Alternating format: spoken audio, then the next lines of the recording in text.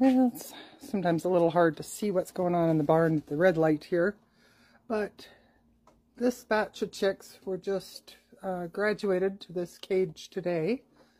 There's 10 in there. The bunch that were in there before have now been split.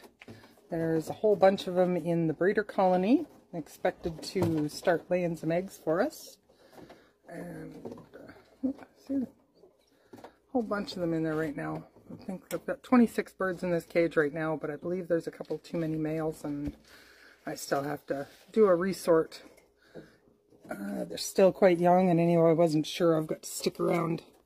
This has, I think I came up with 11 in here. These are all the spare roosters that are growing up to be dinner guests. So anyway, there's a few more batches of younger quail chicks that have hatched that are in other spots.